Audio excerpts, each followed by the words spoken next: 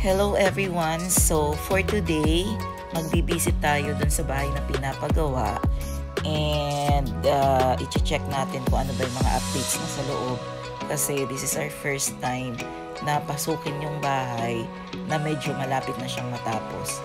So hindi namin sure kung okay na ba yung loob, pero nagsabi kami dun sa builder, dun sa agent na baka pwedeng pasukin namin yung bahay na binibuild. So nag-start siyang i-build late last year, 2021. So let's go, samahan nyo kami and enjoy.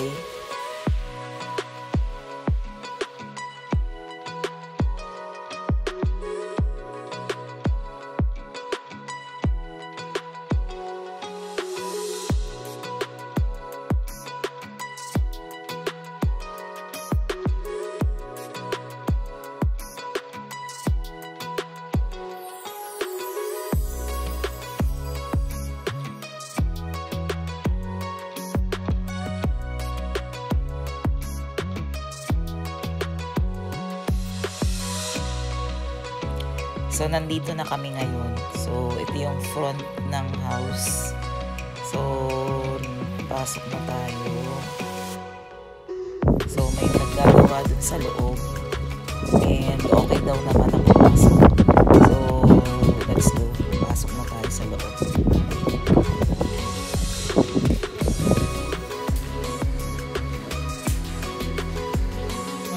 Ito ang garage niya. Ang garage niya, look na pinalaki. Garage lang ang malaki.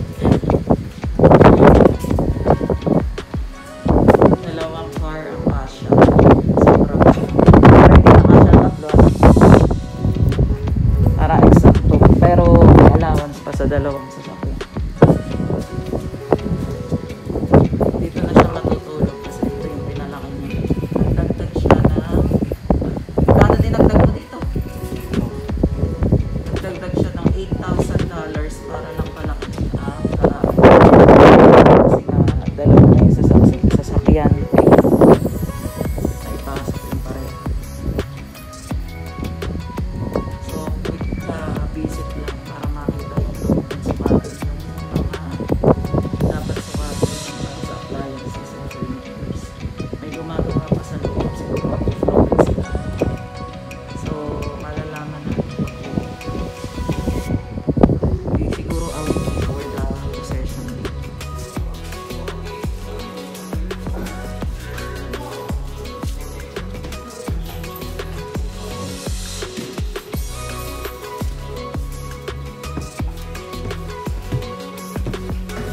Hi!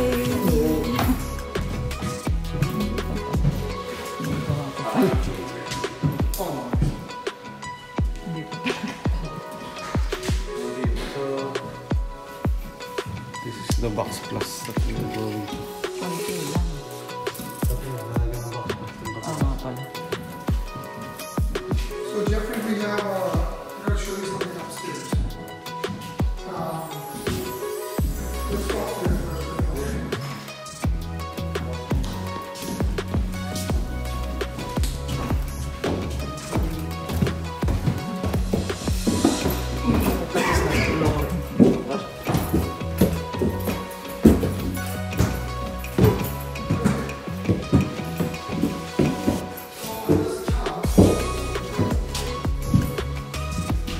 Normally the seat is here. Okay? So they got this tub that's the seat over here. So what they're willing to do is they're willing to give you like a bar, you know, when you use the shower to take off. Normally it's just like a normal shower, right? Shower. So then you can use that to shower. I don't know that's a big deal enough. So you have it, you know, stick it up.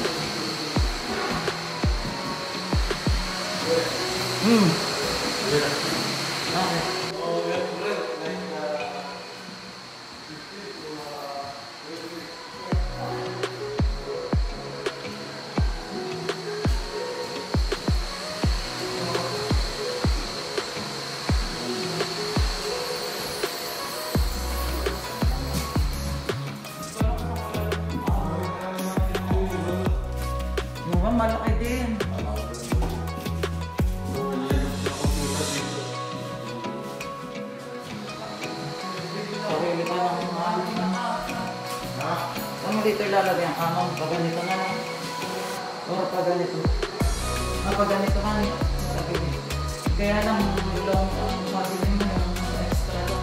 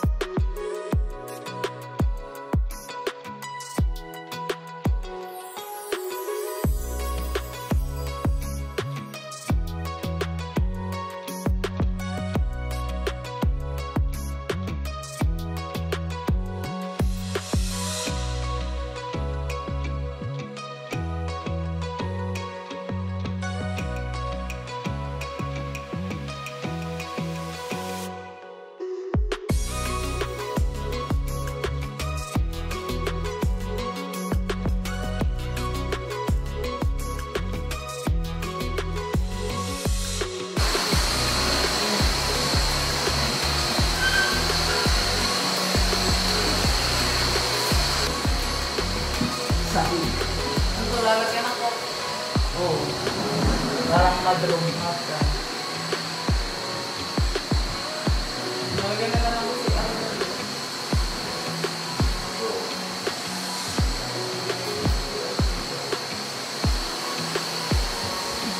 Yan na lang yung basement. Ito kami na ito. Wala ka naman.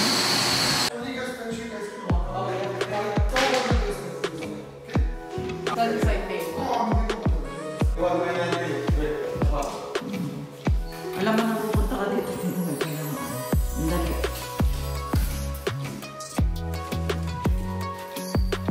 Ito yung pwedeng palitan. Ayan. Ayan. Yung tapat ng counter. Yung tapat ng dito. Pwede siyang palitan nung ilaw. Ah, ito ba? Pero okay pa eh.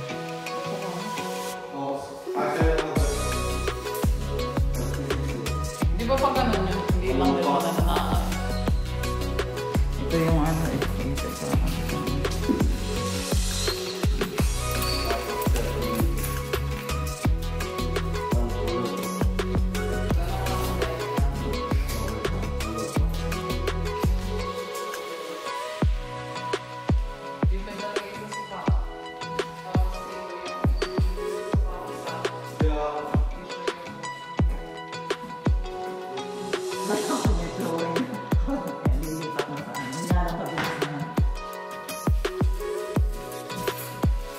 malapad din.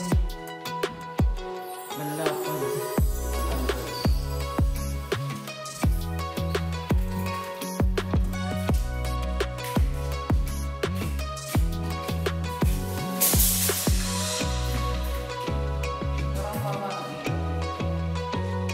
Pwede yung taas.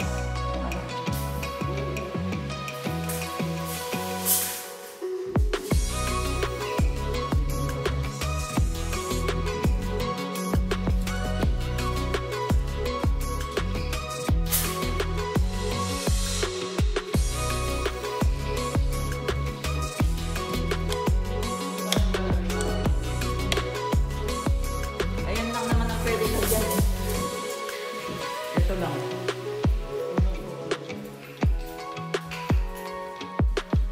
Basta kung wala tayo malalagay. Saan tayo maglalagay ng pasok? Kapag ano yun. Yung malaki yung pasok. Pwede sa mga sulok. O dito sa mga sulok. Sa sulok dyan ah. Kaya nga ano eh. Pwedeng ambilin muna ngayon yung panggit, yung coffee table. Coffee table tsaka isa lang muna ganun. Kasi pwedeng malaman na lang